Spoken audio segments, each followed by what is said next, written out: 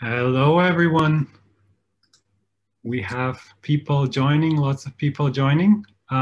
Welcome to our language influencers panel with 6 great guests from all around the world: Canada, Spain, Mexico, USA, Germany. And those are 6 wonderful, wait, one is missing. Pierre is missing. Okay, we're 5. We have 5 wonderful language YouTubers that are going to speak today about how it is to have a language YouTube channel, how it is to teach languages online. And before we get to the intro round of the people that are participating here, let's hear it from you. Where are you from? Where are you currently? And just write it in the chat to let us know where you are. So we have somebody from Berlin, Munich, The Hague, Lisbon. Where else?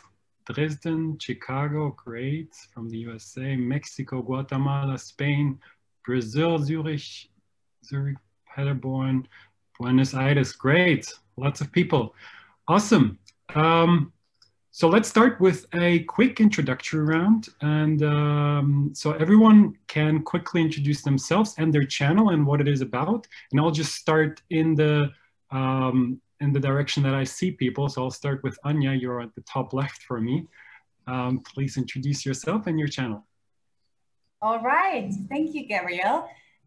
So my name is Anja. I often use the name on social media Anja from Alemania because it describes a little bit my background. I was born and raised in Germany. Actually, I saw someone here from Paderborn. This is very close to my hometown, about 20 minutes from my hometown. It's very interesting. Born and raised in Germany, but I live in Mexico now for almost 7 years. And even before that, I always lived in different countries, in the French part of Switzerland, in France, in the French part of Canada as well. So yeah, nice to see you all here and looking forward to your questions. Cool, thank you very much. And do you want to speak a bit about your channel as well? Sure. So yeah, I'm the founder of ZALOA Languages, and we cover, we focus on 3 parts. The first one is German for Spanish speakers. Our channels on YouTube, Instagram, and also Facebook group Deutsch mit ZALOA, Deutsch lernen mit ZALOA on YouTube. That's how you can find us. It's specifically for Spanish speakers. And then we also have a Spanish learning community. This is mostly expats who are currently living in Mexico or want to live in Mexico. So this is Español con ZALOA. And then we focus also on indigenous languages from Mexico. There's 68 indigenous languages in Mexico. And we currently focus on Nahuatl. So also there you can find information looking for Nahuatl con ZALOA.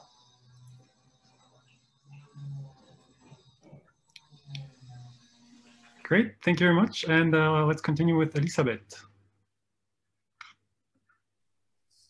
Hello, everyone. I'm very glad to be here. Thank you again for the invitation.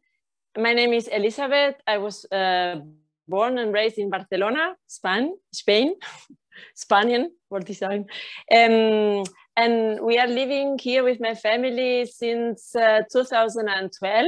Also, almost 9 years from now, and we are learning a lot since then.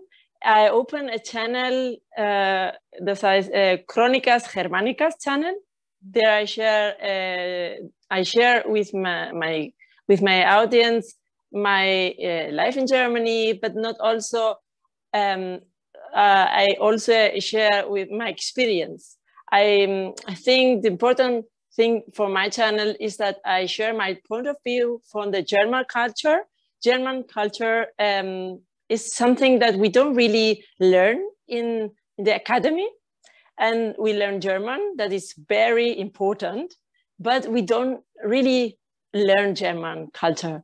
And I find I always speak about with respect. It's not better Spanish culture, it's not better German culture. It's everything important, but the difference to know the difference between the cultures is something that I find really amazing, and I try to share that with my audience, and I have a lot of fun because with my audience I also learn a lot from them, because of course I don't know everything. I ask a lot to my audience, and they participate, and I enjoy a lot with them. Great, thank you very much. And Jim&May. Hi, thank you. So we are Jim&May from Spanish and Go. I am Mexican. I am a language teacher. Jaime, or Jim, is from the US. And we live in Puerto Rico. And at Spanish and Go, we help people connect with the language and with the culture of Spanish-speaking countries. So anything, you want to add to that? Well, we do that through our YouTube channel, which is mainly aimed at beginners who are interested in moving to or visiting Spanish-speaking countries. We also have a podcast that is all in Spanish that has a membership with a bunch of extra materials to help people understand everything that is said in all of the podcast episodes.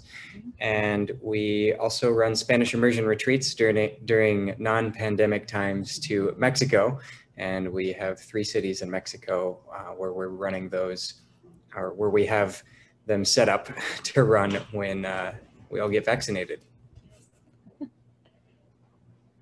Cool, thanks. And Steve. Hi, my name is Steve Kaufmann. I'm in Vancouver, British Columbia. And I guess my third career in a way has been this involvement with language learning. And as part of that, I have a YouTube channel, which I call Lingosteve. And together with my son, we started a language learning platform or community called LingQ, LingQ.com. I enjoy learning languages. As I say, third career, most of my career my professional life, I was in the lumber business.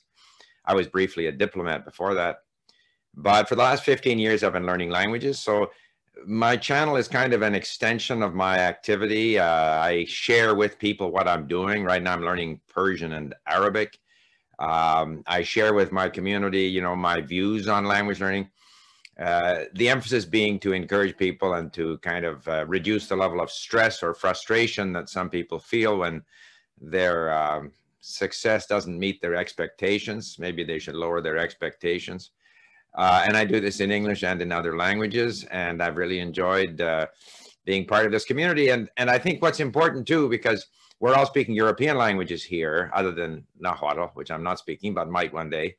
It's one thing with language learning, you discover that what they taught you at school, which in the case of Canada, centered around in North America and the Kings of England, actually there's a great big world out there: Central Asia, East Asia, Latin America, indigenous cultures. And I think language is a great way to explore and discover these and expand our understanding of what it means to be a human being.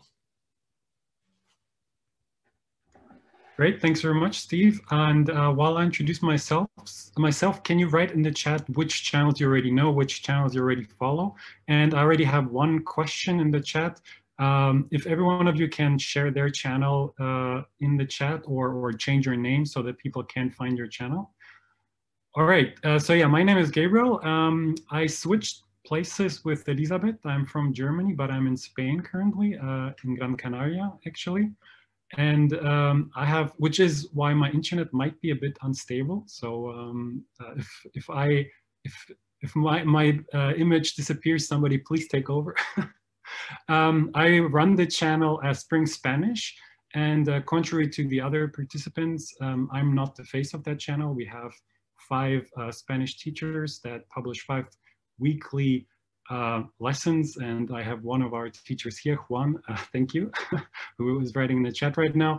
And we teach Spanish through chunks, which means that you don't learn grammar, you don't learn words, but you learn the combination of both. So how are you going, Merry Christmas, word combinations, so that you don't, which are already applied words and grammar together. All right, so Elisabeth already left, no idea where she went. Maybe she has unstable internet too. And let's continue, and don't forget to write which channels you already know.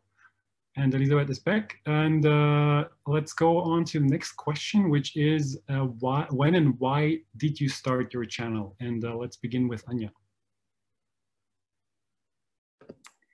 Okay, yeah, in my case, it's actually more a community channel. So in terms of the channel for German learners, I do it mostly, but especially like on Instagram and all the other channels, we have a team and different people are working on that, because I also believe that it's important when you learn the language to not only listen always to the same voice, but also to different voices, different ages, and so on. So how did we start? Actually, I founded my company back in 2015, 5 years ago, first in Germany, but back then I was already living in Mexico. And so like after 2 years, I moved the whole company, the administrative part, over to Mexico. And then I realized, because we were starting with German and doing everything in English, because we thought, well, for Mexicans, especially if they want to learn German, then I guess they know more or less English, right? And we figured, yes, they knew English, but it's so different when you speak to a person in their native language. So I guess there's lots of Mexicans who could learn German from an English perspective, and many do. But they connect so much more if they have it from a native speaker, and then who speaks their mother tongue, in that case, Spanish. So in the end, that's why we started this, because when we started all this, now there is more and more people coming, opening Spanish-speaking channels for learning German, but back then there wasn't that many. And that was actually the reason why we started, because we wanted something specifically for a Spanish speaker in terms of German. And then the indigenous languages, why we started all that. So we would do like every month a video showing our process of learning Nahuatl, which is one of the indigenous languages in Mexico. And that was the main idea, is basically to spread the idea of learning indigenous languages, which many people are not yet maybe used to. Or maybe have not even heard about those indigenous languages. And we just wanted to show also how it's possible, because it's so different compared to like a popular language like German or Spanish, in terms of materials and so on. So that's basically the two reasons why we started to give value that actually didn't exist back then as a channel in that form. That's why we started. Thank you. And Jim&May, why did you start your Spanish learning channel? Yeah, well, it all started when I decided to learn Spanish, ended up meeting Mai on a language exchange website, and visited Mexico on my own for the first time. And traveling through Mexico together, we really discovered that we thoroughly enjoyed learning about each other's cultures and traveling around Mexico and learning about the differences in vocabulary and grammar in different Spanish-speaking countries. And so we decided to combine our forces so I could get away from being in front of a computer screen all the time, because I used to run a recording studio in my hometown, which is fun, but you get tired of being in the same room all the time when there's a whole world out there to explore. So when we met, well, Mai is a teacher. She's a language teacher, and my background is with recording audio and video. So we thought, well, how about we start a podcast and we can share these things that we've been learning with other people, different cultural aspects, things about cost of living, different holidays and traditions and food. And we didn't originally launch that initial podcast, but then we decided, oh, well, video, yeah, video is the future anyway, so let's pivot. And so through all that, we're going through immigration, and we decided, yeah, let's go with the channel. So we started the channel in 2016, right? Mm-hmm. Yeah, that other podcast, we started it in 2011. So the idea was there for, well, almost 10 years now. Yeah. And so, yeah, we decided to go with the YouTube channel. And this past year, during the pandemic, we had all of the time in the world to finally start the podcast. And so finally, yeah, we started that last year. But yeah, I wanted to be like the bridge between people in my country, Mexico, and my language, Spanish. Kind of like I was with Jim when we met. So that's the reason I think we decided to start the channel and everything else. Cool, thank you. And Steve, your channel has been around for a really long time. And but contrary to the others, you speak about languages and language learning in general. So yeah, when did you start your channel and what was the idea behind it? Yeah, I started the channel not knowing much about YouTube. I mean, you go back 15 years ago and someone said you should have a channel on YouTube. And so I didn't know what that would imply. And part of it, of course, is because we have our activity at LingQ, then we felt we should have a YouTube channel to go with it. LingQ, of course, was developed largely because I had going back 15, 20 years, I had books here in German and Spanish, and every page had 5, 6, 10 words underlined that I never learned. I'd look them up and forget them. And so I thought there must be a better way. And so that led to LingQ, and then from that on to my channel. And the thing has just grown, and it's an interesting experience, you know, how interacting with people, trying to figure out, obviously, you want to have, you know, you play around with things like my son is always saying, well, you should use these keywords in order to attract more people and stuff. Yeah, but I don't want to talk about that. I want to talk about something else. And so there's this constant, you know, I wouldn't say pull and tug to try and find something that's genuine, authentic, and yet from a YouTube marketing point of view, still touches on some of these things that are going to give us more, you know, a better response. So that's what I do. I did see a couple of questions here in the chat box. Is it appropriate for me to respond? They were directed at me. Sure, go ahead. Okay, so one question was, and I jotted them down here, but someone living in Paris wants to know if I can recommend some intermediate level books on Ukrainian history. Okay, books, I presume this is in Ukrainian. I found some wonderful material, and you can contact me by email. There's Zelezniak, I think, who does a wonderful, and also, because when I learn, I need both the audiobook and the ebook. So I have both audiobook and ebook on a number of, you know, different versions of Ukrainian history. And I've also listened to Ukrainian history from the perspective of the Poles and the Russians, and I can assure you it's quite different. So Ukrainian history is very, very interesting. Another question is, of my languages, how many do I speak well or not well? I mean, I like to say there's about 10 or 12 of them that I can comfortably launch into and speak, and another 10 that would be a struggle. I'd have to refresh them before I could actually engage in a conversation. Also, some people are saying, you know, I speak Persian, I speak Arabic, how can I help? The biggest help, I think, I can't spend my day talking with people on the internet. The biggest thing is to create content. You know, I read a Wikipedia article in Arabic. Could someone record that for me in Arabic? We're allowed to use Wikipedia at LingQ. Simple people talking about themselves. I get material like that from Iran. I got a simplified history of Iran from this person in Iran. If we can create intermediate level content for learners of different languages, I think that's a major contribution that people can make in their native language. Great, thanks very much, Steve. And as the next question, I want to touch upon what you just said about doing content the way you like versus what the algorithm kind of asks you to do. But before we get there, let's ask Elisabeth. When did you start your channel, and why did you do that? To tell you the truth, I started my channel because I didn't really know that people were interested in the videos, because I started with my blog, and on the blog I was thinking about more that I need more visuals, because I love writing, but sometimes when you have to explain something, it's better to show it, and that's why I started to record my videos in order to help my post on my blog.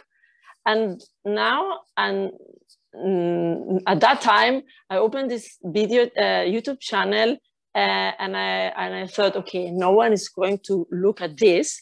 I'm going to use that only for my post on the blog. I remember when I was doing a presentation for a partnership with a sponsor at that time from my blog, and I had 192 followers in my YouTube channel. And someone that was going to help you with my presentation said, I wouldn't really write here that you 100 followers has. And I thought, okay, yeah, that's right. But I keep with posting my blog posts with videos, and I realized the video, the followers were increasing and increasing and increasing. And I thought, why are the followers so increasing? That's the point that I realized, that there are a lot of people that love this. I'm not saying that because of my videos, but this kind of content, visual content. That's why I split my blog together with my YouTube channel. And now I'm really, really enjoying together with my other YouTubers, colleagues, sharing German culture in Spanish with my YouTube channel. And that's how I started.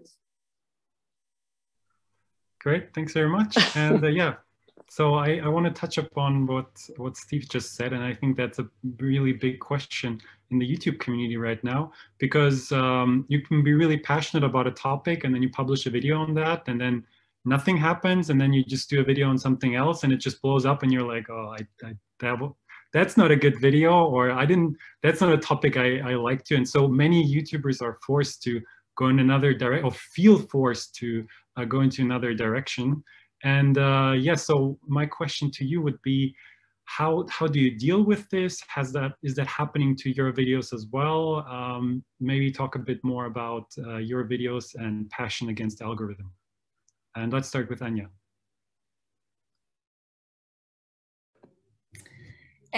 Yes, definitely. I think it happens to everyone when we also analyze our videos, and sometimes then it's also that after like a couple of weeks or months, there's suddenly a change that I can't even explain why, but somehow then after a couple of weeks, you're like, okay, apparently that was very interesting. So what we usually like is to give extremely high value to our viewers in terms of, for the German channel, in terms of like about the German language. For Spanish speakers, we do live classes and so on. And then sometimes there's just content that we don't find very relevant for learning the language or integrating or finding a job or something related to that, but that works. And so I think it's a good mix. It's always good to mix, and I don't think there is anything like bad about also building a strategy if you want to grow the channel. At least that's what we do, and I feel okay doing it. So what we usually do is we have our list with topics that we know would work. But then I often feel like, okay, but others have done that before. Like, where is like the value that I bring into this? So we do now a mix of topics that we know people want to watch, and they've worked in the past, they've worked on other channels too. And then we do topics that we really want to do. And then we also do topics that people ask us about and we don't really know how it's going to do. And then for indigenous languages, I think that's a completely different topic, because it's way harder, and I feel like the algorithm is completely different. And for us, it has been really hard. We actually have, the more we share it in different groups outside of YouTube, the better it is. But through YouTube itself, it has been so far really hard, because not really a lot of people are looking for indigenous languages from Mexico. So that's a tricky part that we haven't solved yet, to be honest. Okay, cool. And Jim&May, what about you? Yeah, well, it seems like the audience has a sixth sense, knowing that if we're making content specifically to make the algorithm happy or like SEO happy, right? So if you target a term that a lot of people search for and you just make a video because of that, it may do well, But unless you're passionate about it or you're presenting it in a way that's maybe extra engaging compared to other videos that cover that topic already, it's not necessarily going to do really well.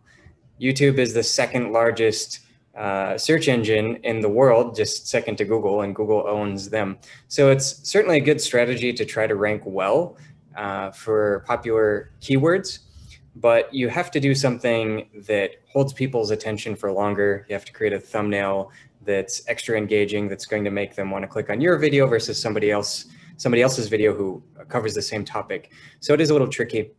And I think in general, when you make a video that's just something that's interesting to you, more than likely, there are tons of people who are also interested in that. And even if you create the video and the SEO element isn't really there, like maybe you can't find where a lot of people are searching for this, but if you're passionate about it and it's something you want to talk about, it seems like that's the sort of content that really resonates with your audience or audiences in general. Anything you want to add? I was just going to say that we have done both. Like from the start of our channel, we noticed that there were some type of videos that people preferred to watch because maybe they didn't know about like us as people. So we started with the more like how to do this in Spanish, more search friendly. And after that, then we decided, okay, we have the basis of the things that we want people to learn or what they should learn before traveling to any Spanish-speaking country. And so little by little, we started with the travel videos, which we also do a lot. So we started with like the SEO in mind, and then we kind of like started working on the things that we wanted to show more of. And yes, some videos do better than others, but I think it's part of the YouTube game, right? Yeah, there's certainly videos that we thought, maybe we shouldn't even publish this one. And then we released it and it gets over 100,000 views. Yeah. And others, we think, oh, so many people are searching for this topic. We're going to make the best video we can about it. And then it flops. So you just never know sometimes. Yeah. All right, thanks. And yeah, Steve, you basically already answered that question. You don't really care about the algorithm, but is there anything else you want to add to that? Well, the problem is, so I'm told, oh, you should use these keywords. And so I say, okay, send me a bunch of keywords. The keywords are all the same. Learn languages, you know. I mean, the range of things that I talk about is somewhat limited. I'm talking about language learning. And so I can basically fit what I have to say into any keyword title. So it really isn't an issue. I humor them. I just brought up here my videos over the last 7 years. Okay, one video has been up for 9 years and it's done very well. But over 350,000 views. The most popular video in the last 7 years, learning Russian, difficulties and tips. Second most popular, learning French, difficulties and tips. And then the third most popular, para aprender idiomas, hay que escuchar y leer mucho. I mean, I guess if you have the word learn and languages in there, it works. And it's also what I want to talk about. So there's really not a contradiction. I'm not bothered by it. I just humor, you know, my son who pushes me to, you know, make sure you use these keywords. Okay, I'll use. All right, thanks very much. And Elisabeth, what about you? Yes, I share the vision from Jim&May, and I think also it's a mix between what the people are searching because they are already interested in this topic, but it's also your point of view of something that you really with passion wants to share. And for instance, in my channel, I have the worst makeup ever in my most popular video. Also, I would, also, of course, I didn't thought about that, but it's true. And it was a day like another one. But this video, it has exploded. It's very funny because I think people like numbers. When they see numbers in a title, they think, they go to straight to the point. I am going to learn sex, 20, 10, or whatever things, and they like that. I've seen that in my videos because the first one and the the first and second one, more popular videos for my channel, have numbers in the title, but I also say that you have to share something, or at least I do. I always share something that I really know. I mean, you don't have to know everything about a topic, but you have to know what you're talking about. And you don't have to be like, I know everything about that. No, I always say that. What I know about this topic, I'm going to share you in this video. And that's how I do it. And that works very well, because then the people on the comments leave their opinions or compliment the topic or the video, or give more ideas for another video, because you can research from this topic. And that's how I enjoy with the videos. All right, thanks very much. And yeah, so we've been talking about one of the challenges of YouTube, but maybe you can all tell me what other challenges, or what the biggest challenge for you is that you have had or currently have with YouTube. What makes YouTube difficult? What's your challenge there? And let's start with Anja again.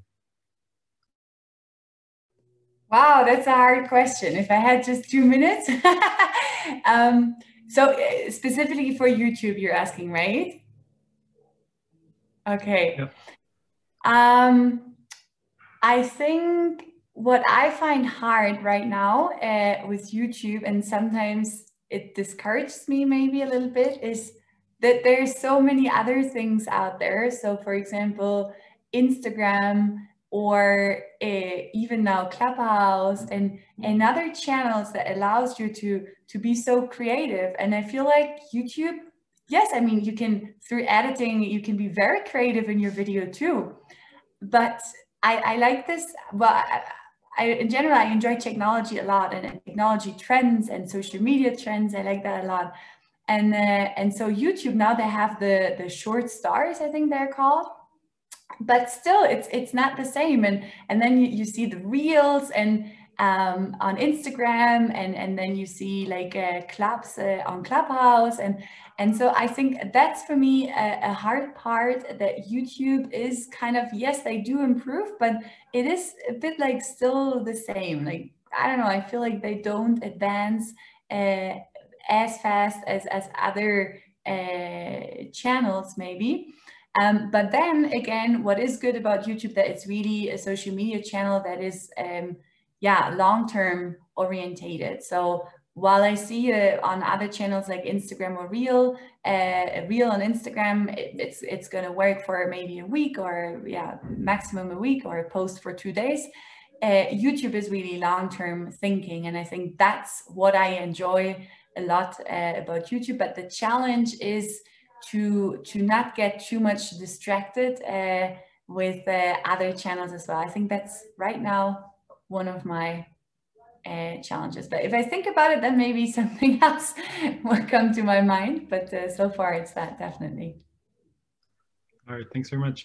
And before I ask Jim&May, can you write in the chat what you're more interested to find out about language learning or about being on YouTube? And while you write, let's go over to Jim&May. For us, I think our biggest challenge is consistency. Trying to post more. You know, it's always like, oh, what are you doing if you're not posting videos, right? But there are so many other things, like Anja was saying. There's Instagram and Facebook, and now we have the podcast, and you know, there's always something trying to get our attention. But for the longest part, I think YouTube has been our biggest challenge. Yeah, you really have to be consistent, and you also have to be sort of consistent with your topic too. There's been a few times where we thought, well, we should split our channel, because some people are complete beginners and maybe they're interested in learning Spanish, but maybe they're a little bit more interested in what it's like to live in Mexico. So when we talk about the cultural aspect, I feel like there's a little bit of a divide in our channel because some people think they want to learn Spanish, but maybe they're more interested in just visiting or retiring in Mexico, for example, or Puerto Rico. We get a lot of people who reach out for resources about that. And so it's a little tricky because it seems like YouTube also rewards you when your subscribers come back and watch all of your videos. So if you come out with a new video, a good chunk of your subscribers are going to come out and watch that video. But if the topic is a little different, if they subscribe because you are producing language-focused content, but then you talk about culture content, some people aren't as interested in that, or they're not as interested in the best places to visit in Mexico, and vice versa. So there's that split, and that can give YouTube mixed signals. So part of the problem is just the algorithm itself, is that some people will want to watch both those types of topics, but if they're not all watching your videos, that tells YouTube, oh, okay, well, when they switch it up like this, we're only going to show the video to half of their audience because the people who like the language content aren't showing up to watch this video about culture content. Thank you. And Steve, what about you? What's your biggest challenge?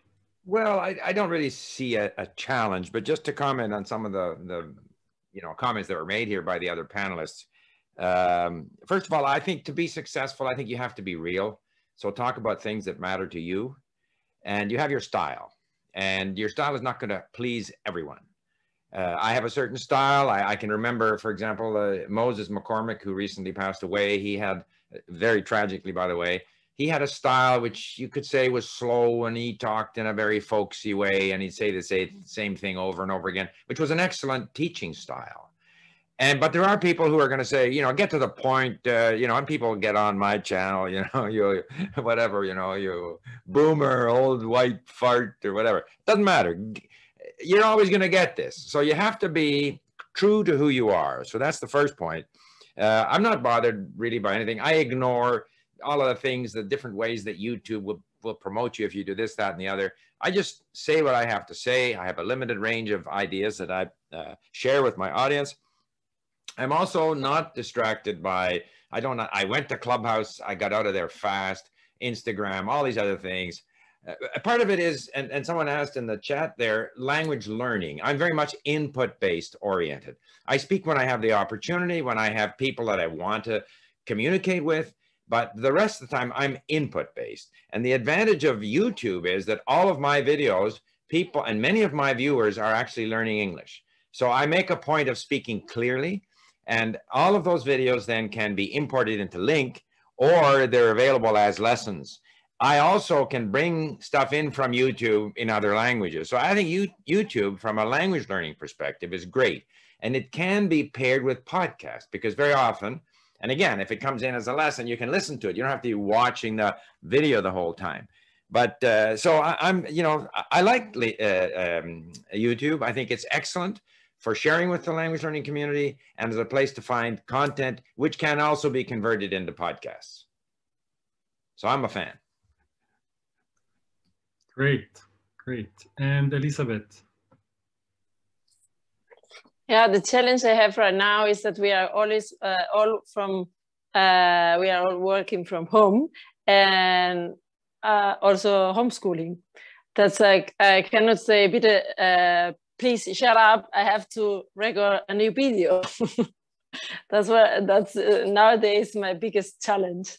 But I also think that we have to be always creative, and we are not every day so creative like the other day. We have to get inspired and surprise our audience, because when you are always doing the same, you are constant.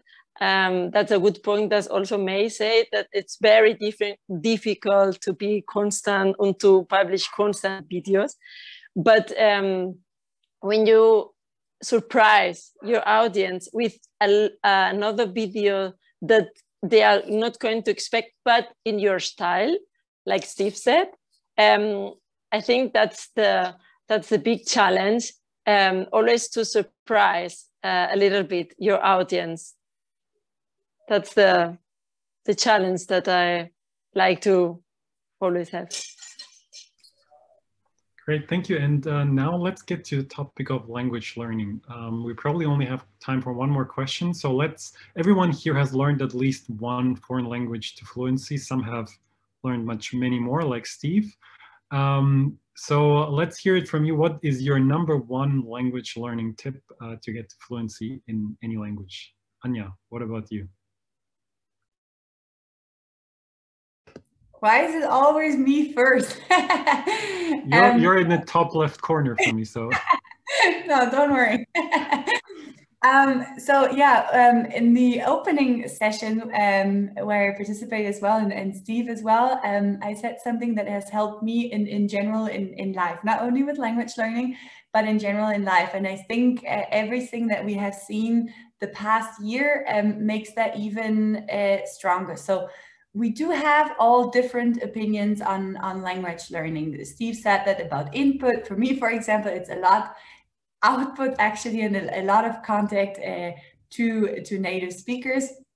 So that's for me very, very different actually. But what I think is the most important, and what I see with so many of our language learners that are part of our communities to learn Spanish, to learn German, or to learn Nahuatl, is the motivation. So it doesn't matter. You can have the best book, you can have the best teacher, you can have the best strategy whatsoever. If you're not motivated enough, if you lose motivation, then at some point you're going to stop learning, or you're going to stop investing time. And I think you just need to invest time. There's no way around this. So your motivation is the most important point. And in the end, we always find excuses in life, right? For everything, like same for fitness, for doing exercise and so on. And so this saying that exists that says it's in life, it's 10% what happens to you and 90% how you react to it. And I think that's so true with everything in life. There was a coronavirus. Yes, in many terms, it has made life more difficult for many people. But it's in the end, it's how you react to every single situation in life, because it will affect us definitely, things like the coronavirus or other things in life. But it depends very much on your reaction to that, and not losing your motivation. I think that's my #1 recommendation. If you fail yourself through losing motivation, then you're going to fail the language as well, or at least you have to take a break then, I guess. So work on the motivation and try to make the best out of the 90% that you can control. Thank you. And Jim&May? Yeah, well, for me, it's finding someone to speak with. Like, as soon as I met Mai, I had a lot more motivation to learn Spanish. And I've been slowly learning German for years, but I don't have the same motivation because I don't have as many friends who speak German. Thankfully, I met you all today, which it seems like most of you also speak German. So that's a big motivator for me to know that, oh, okay, there's some other people I could practice with.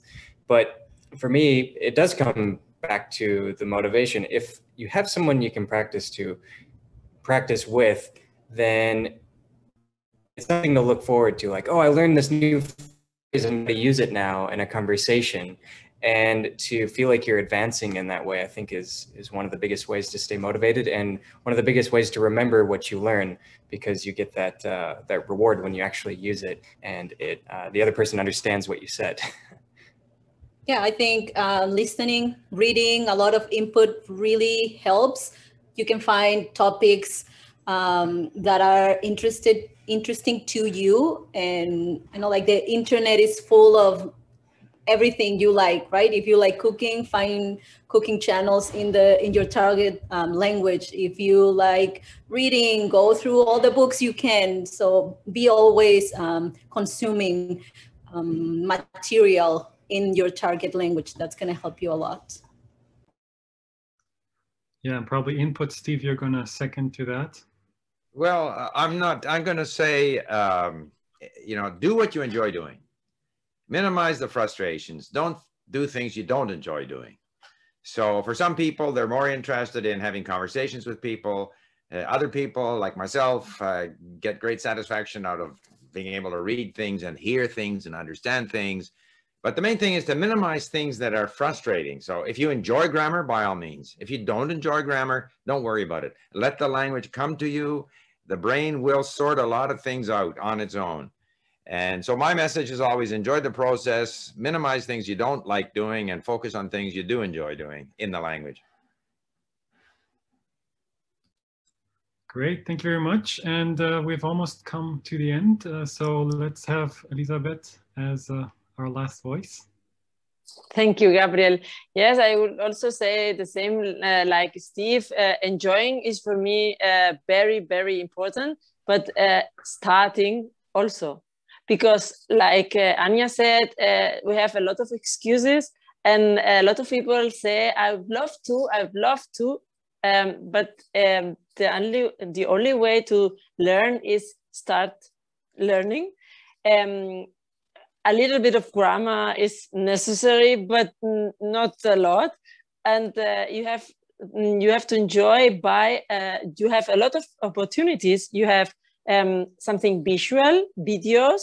You have some songs that are really also with your culture for the language, and you can also talk to someone. You have to say what are you interested in and enjoy the way.